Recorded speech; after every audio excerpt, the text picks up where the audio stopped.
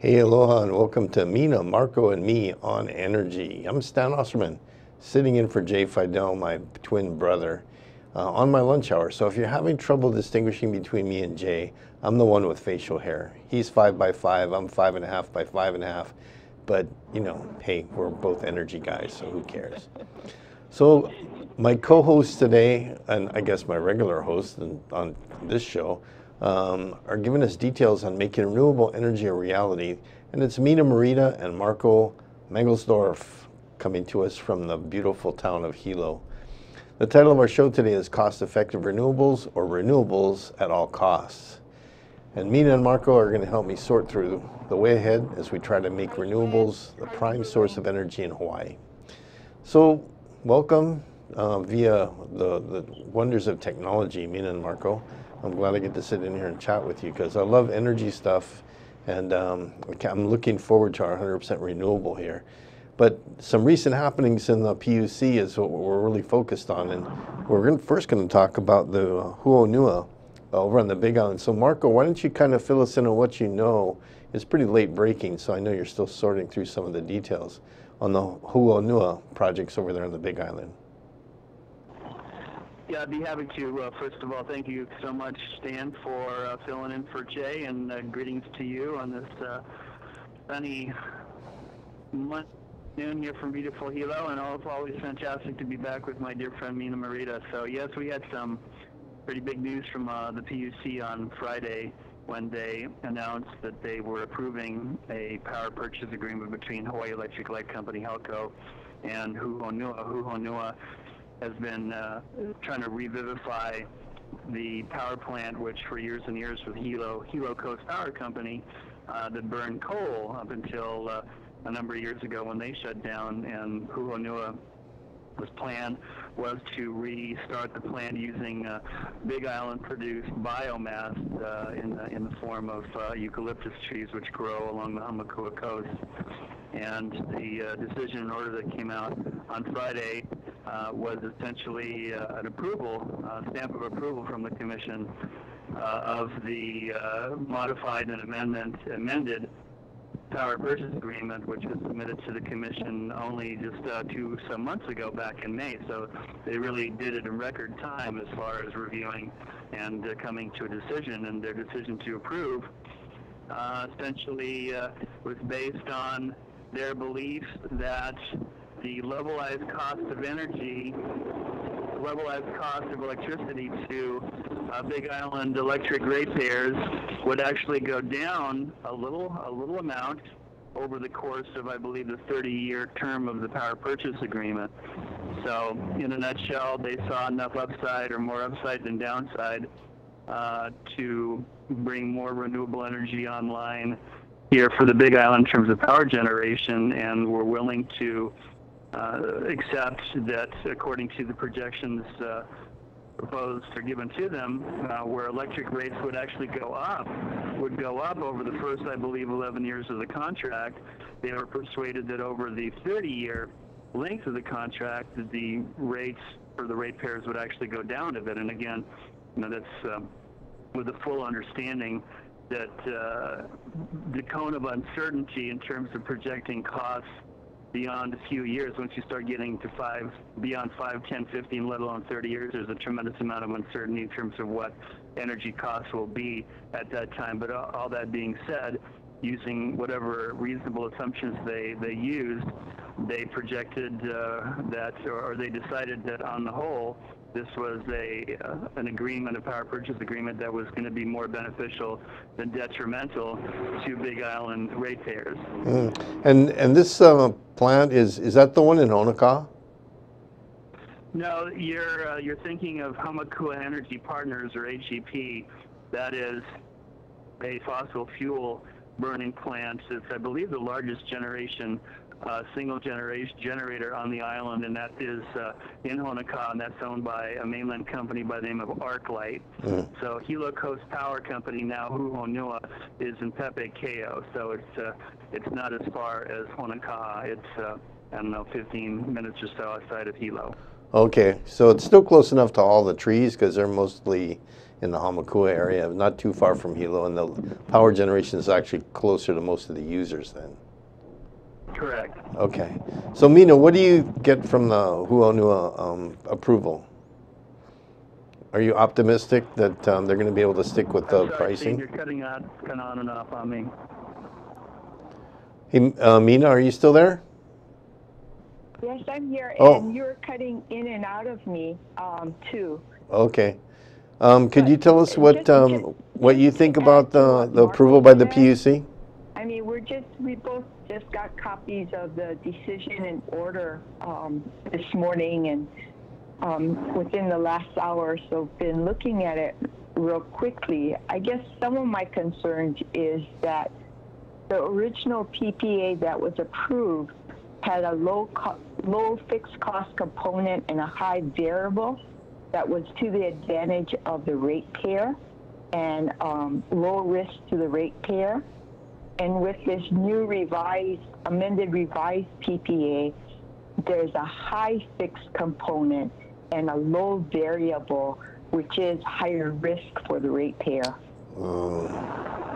How does That's you know? I my mean, 2 cents that I've gotten out of this so far. okay, Mina, you've got the time on the PUC. How would a change like that come in at kind of like the 11th hour?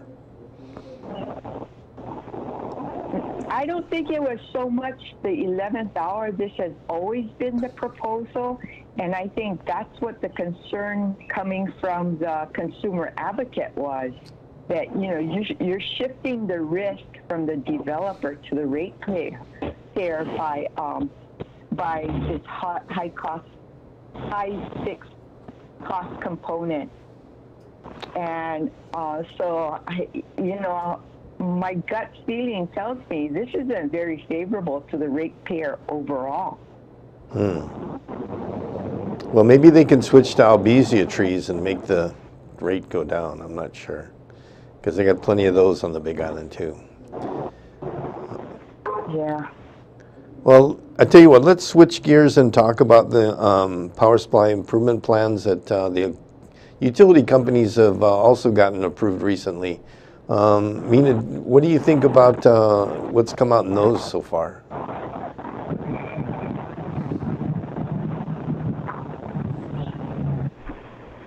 I'm sorry, Stan, you're cutting out on me. Yeah, what do you think of the PSIPs that have recently been approved?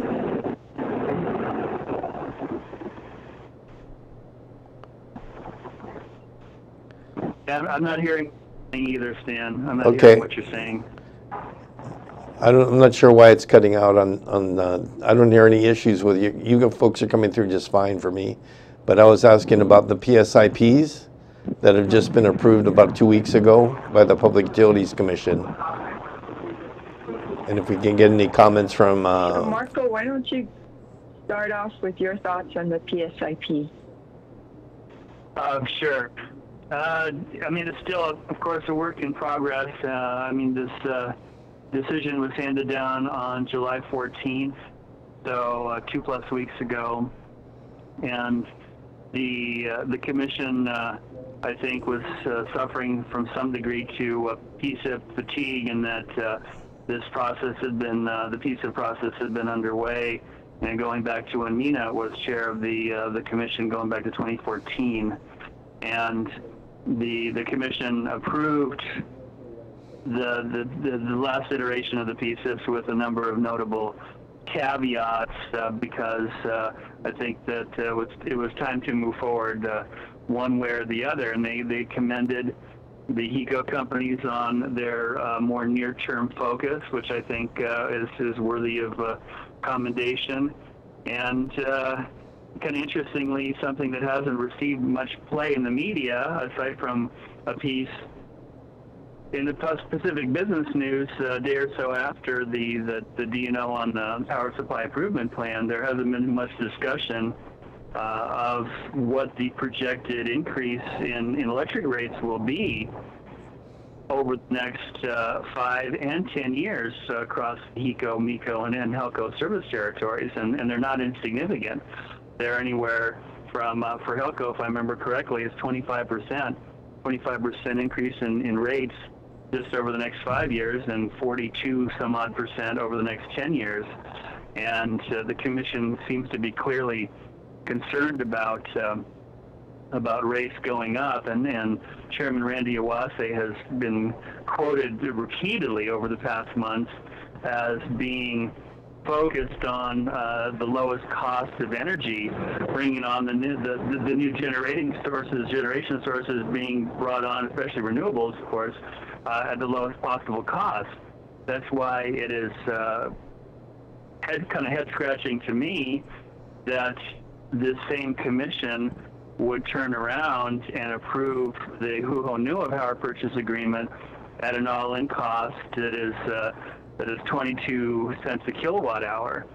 So I'm a little bit puzzled, perhaps more than a little bit, about how there can be this focus, stated focus, repeated focus on lowest possible cost, and yet this recently approved PPA for Honua is not at the lowest possible cost. But that said, it's having quickly, along with Mina, trying to digest this the DNO that we just received in the past hour. So the commission makes clear towards the end of the DNO that the commission concludes that the levelized rate should not be the sole factor to be used in determining whether projects should be approved.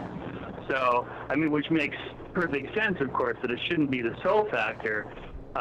So then they also put a benefit on the fact that biomass being burned in a combustion plant provides firm, dispatchable renewable energy and will provide, quote, ancillary services as well.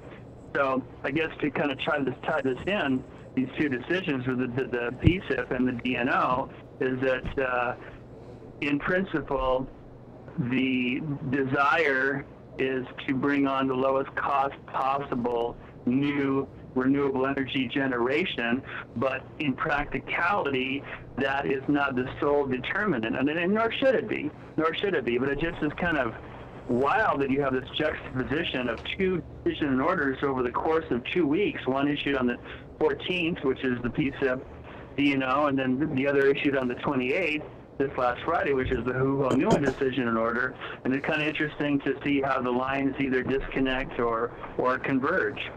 Hey, Marco, do you think that might be tied to the baseload power versus intermittent renewable in some way?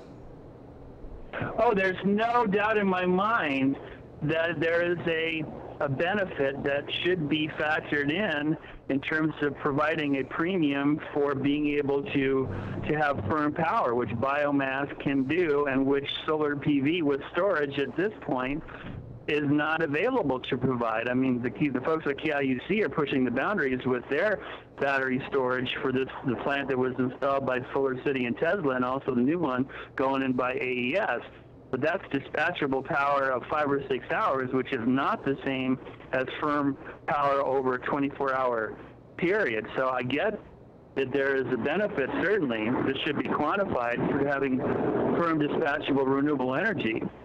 But to what extent it's justified to approve, it's a subjective determination how much of a benefit, how much of a premium should firm dispatchable renewable energy demand in terms of remuneration to the power provider. So I'm kind of really like to hear what Mina. And I tell you what, we're going to take a quick break here, and when we come back, we'll get Mina's take on the PSIP. All right, we'll be back in 60 seconds.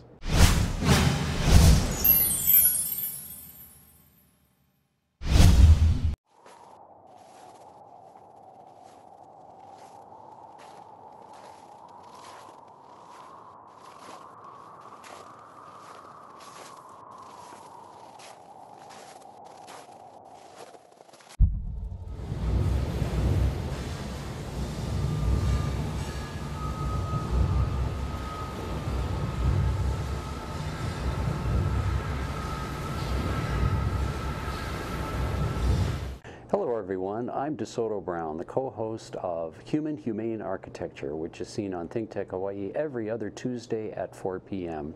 And with the show's host, Martin Despang, we discuss architecture here in the Hawaiian Islands and how it not only affects the way we live, but other aspects of our life, not only here in Hawaii, but internationally as well. So join us for Human Humane Architecture every other Tuesday at 4 p.m. on ThinkTech Hawaii.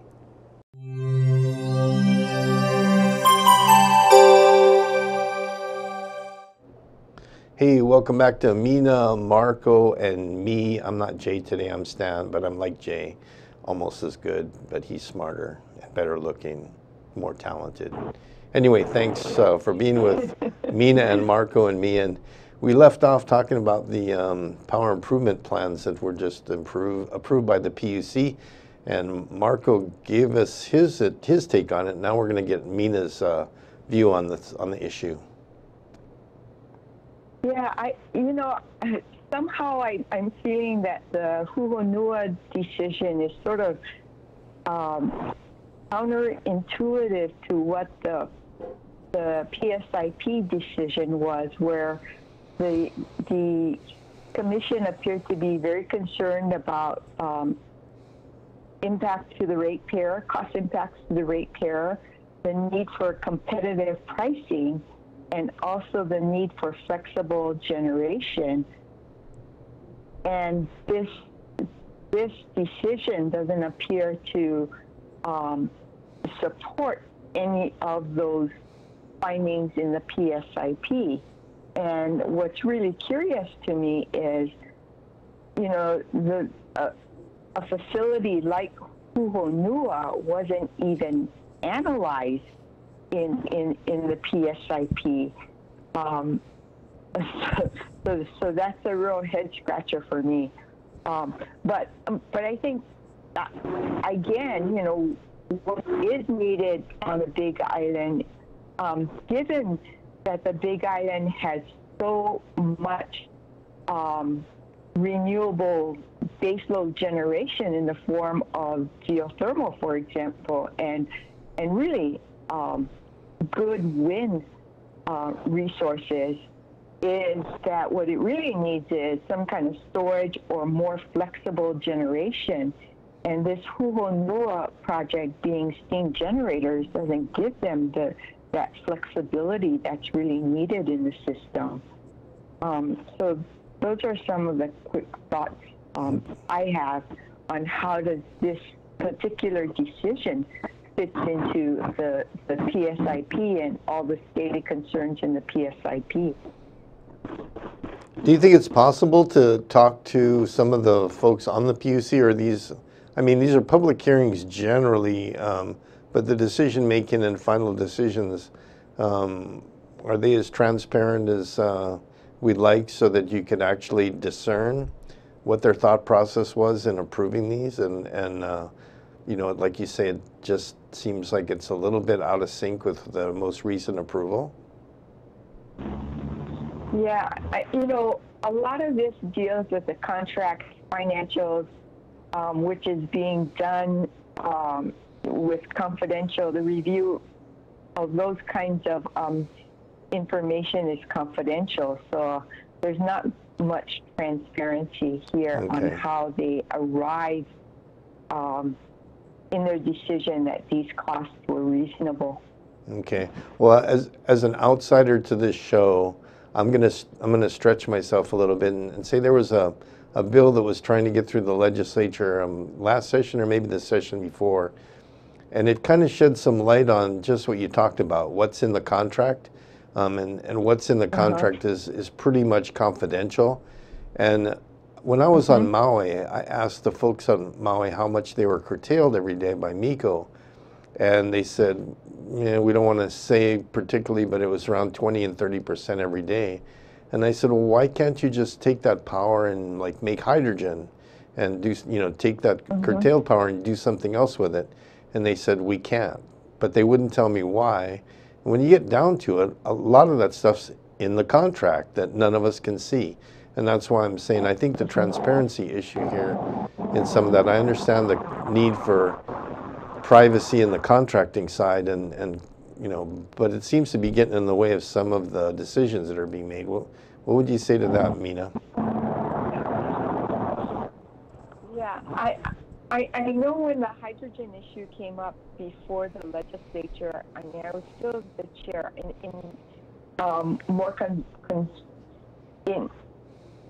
being able to use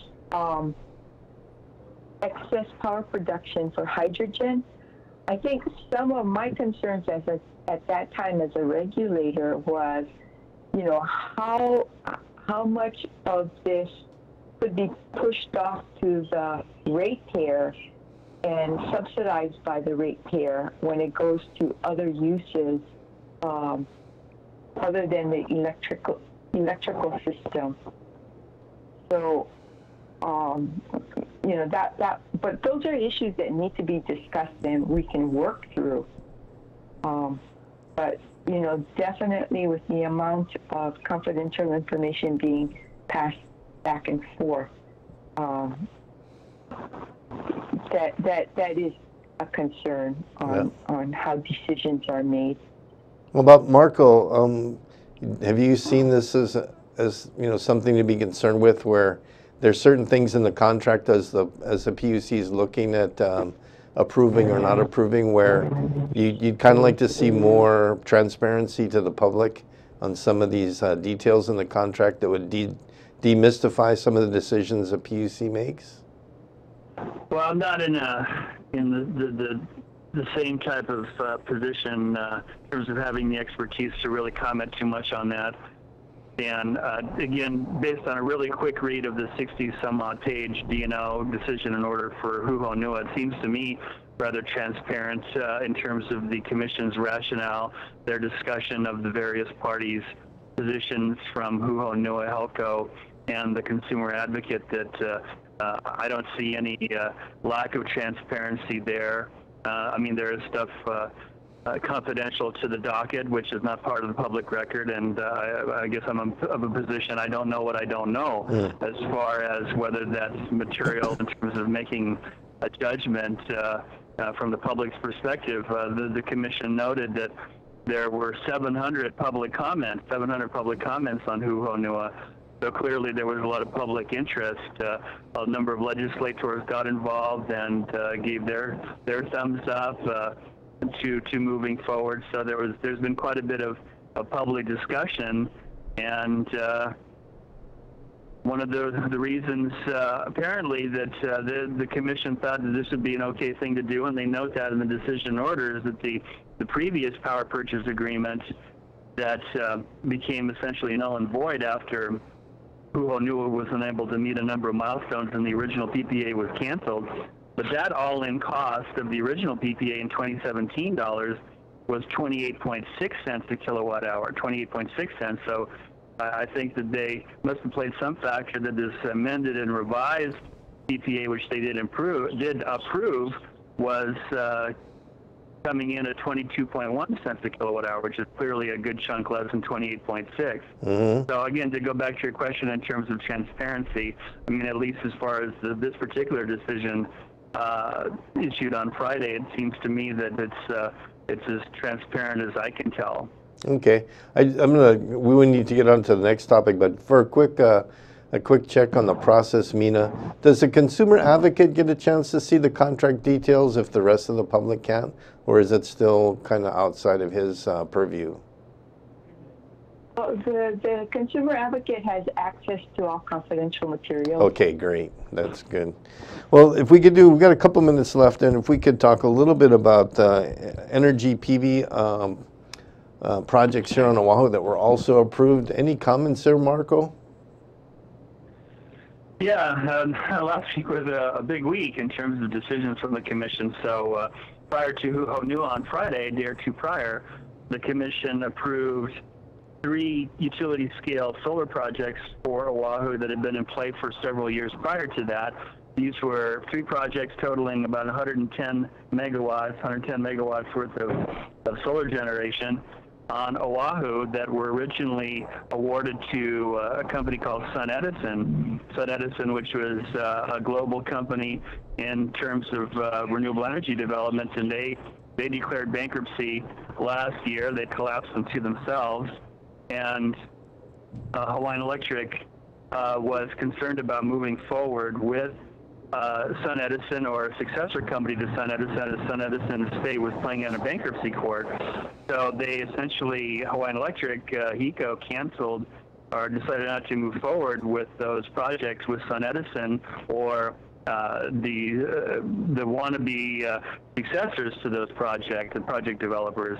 And Hawaiian Electric took a fair amount of flack from multiple parties for canceling that project and not moving forward. And now I happen to think that their decision was the right thing at the right time, and I believe that decision has been vindicated in that they are moving forward with another big energy development company called NRG, based in Texas, to go ahead and move forward with these 3 projects at pricing, reduced pricing compared to the original Sun Edison contract, between 10.4 and 11.4 cents a kilowatt hour, which were for the 3 projects cheaper than the original Sun Edison project. So I think it's a win-win for both Hawaiian Electric, and more importantly, a win for Oahu ratepayers who will be getting cheaper power from solar.